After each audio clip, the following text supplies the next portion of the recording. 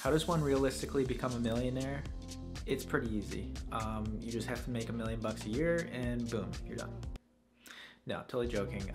You actually have to make about 1.7 million in order to account for all the taxes. Joking aside, to actually become a millionaire, there is a realistic way.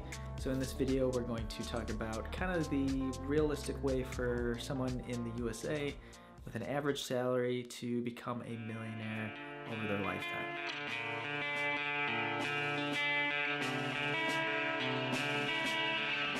According to the U.S. Bureau of Labor Statistics, in the fourth quarter of 2019, the estimated yearly income for an individual is around $48,672. So we're going to use that in this example. But of course, when we're talking about salary, we're talking about gross salary. So after taxes, when you account for federal income, as well as state income tax, and then FICA and other taxes here, it really comes out to $37,846 a year. Now, of course, when we look at that income, we can't be saving or investing all of that because we have expenses. So if you've never heard of the 50-30-20 rule, what that is it's a generic budgeting rule saying 50% of your income should be going to necessities, groceries, rent, utilities, things like that. 30% is going to discretionary spending, so entertainment, things that you want to be spending on, going out to grab that $5 coffee. And then 20% will be your savings or the amount of money that you're investing. So just for fun, let's say that you did apply the 20% rule and you took that income, you would have about $7,569 a year in order to save. Now, if you didn't do any investing and you just had the cash, it would take you about 132 years in order to get to $1 million.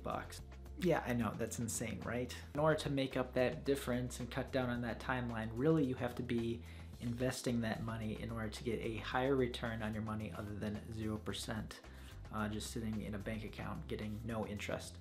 So that is where you turn to assets like the stock market or real estate. But in this video, we're going to be talking about if you just invested your money in the stock market. We're going to jump into what the average returns have been for the stock market over the years to see kind of how we can project to get to that $1 million faster than 132 years.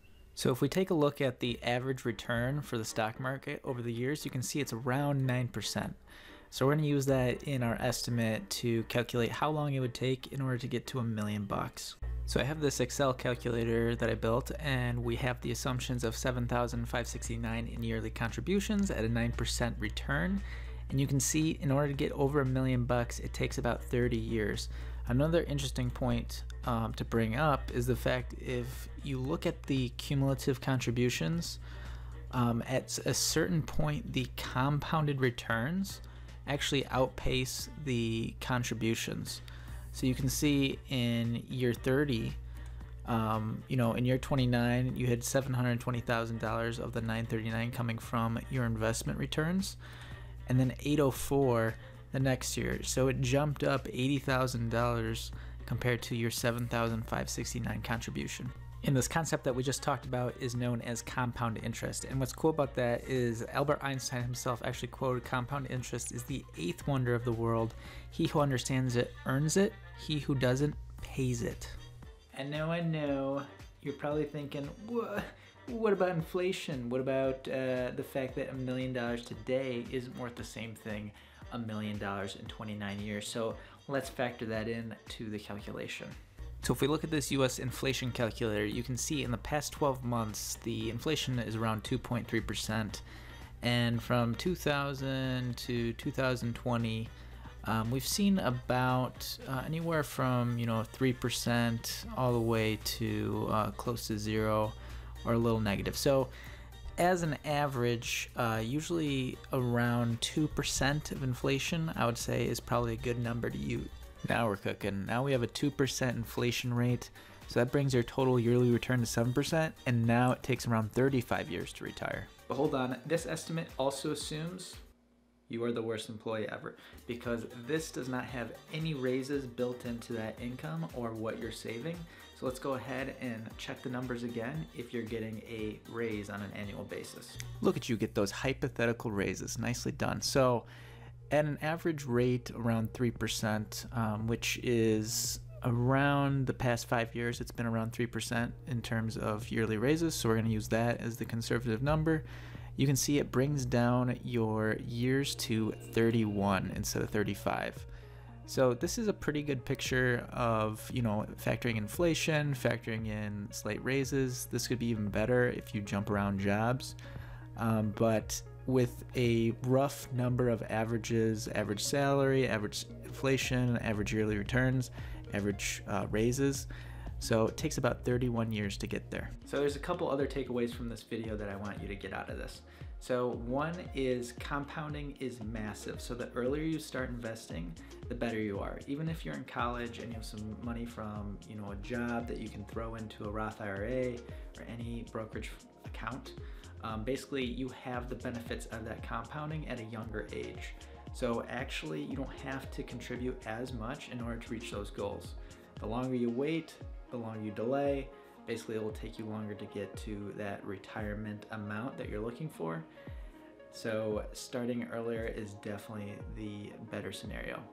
And then secondly, it's all about consistency. So in that model that we're talking about, we had a contribution every single year, right? So through the ebbs and flows of the market's not going to go up 9% every year. One year it will go 30% up. The next year it may go down 10, then down 20. But over the long term, the average will be 9%. So that's something to consider, is the dollar cost averaging, making sure that you are consistently investing. That way you're buying when the market is going down in a year, and then you're also buying when the market is going up. Consistently buying, you get an average price, and over the long term, you will get that 9%. Well, actually, the rate isn't guaranteed.